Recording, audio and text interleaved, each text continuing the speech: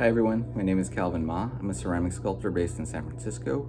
My work is mainly sculptural, but I really enjoy making cups also. So for the next few weeks, I'm going to be showing you guys a step-by-step process of how I make my bird cups. They're going to look a little something like this, but it's going to be a lot more colorful. There's going to be a bird handle, and I'm going to be working on a 3-ounce version and an 8-ounce version as well. And at the end of it, when it's all complete, I'm going to be submitting those 2 cups into the NCECA virtual exhibition and cup sale. And you guys are welcome to enter too, because I believe that submissions are open right now, and I think the exhibition is going to open in early September.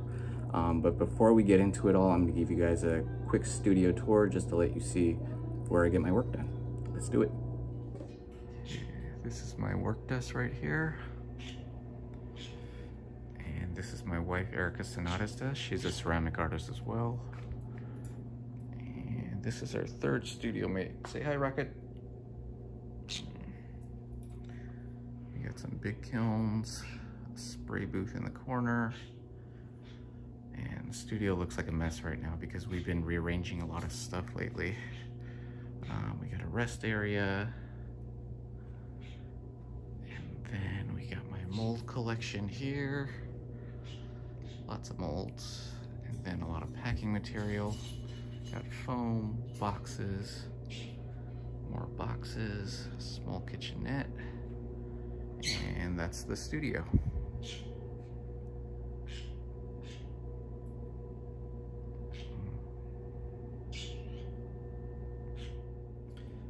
Okay, so here we have everything we need to make the bird cups.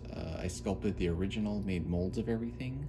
So here we have the 8-ounce cup, the 3-ounce cup, and 2 different sized birds that are going to act as the handles for each one. And the 3-ounce cup mold is a little past its prime. The details are a little worn out, but we're going to try to squeeze one more cast out of it and see how that goes. Usually when I spend a chunk of time sculpting something, I like to make a mold out of it just to lock in that design so I have access to that pattern later on. That's the little birdie right there. Okay, and to cast, we're going to use Laguna B-Mix Cone 5 casting slip.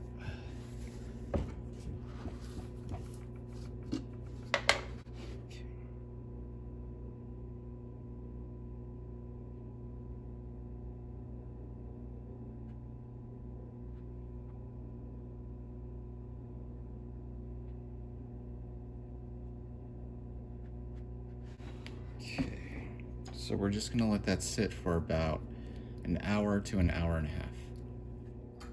So it's been about an hour, so I'm gonna empty the bird mold here.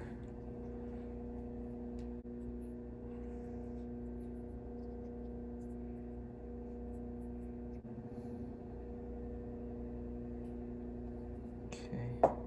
And for this one, it's small enough that I don't have to pour out any excess. I'm just gonna let these 2 sit overnight and pull them out tomorrow.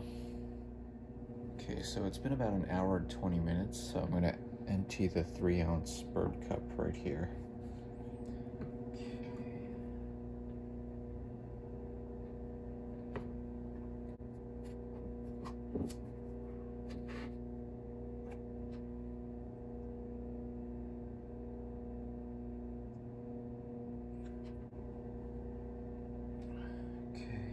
I'm just going to flip this upside down and let that sit overnight.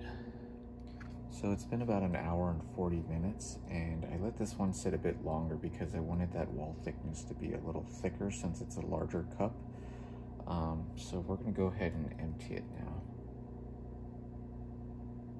Pour out that excess.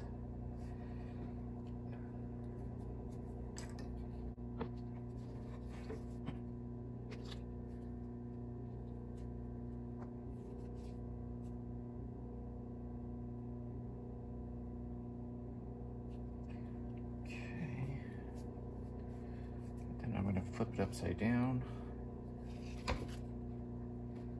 and that's going to sit overnight, and I'll pop these out tomorrow.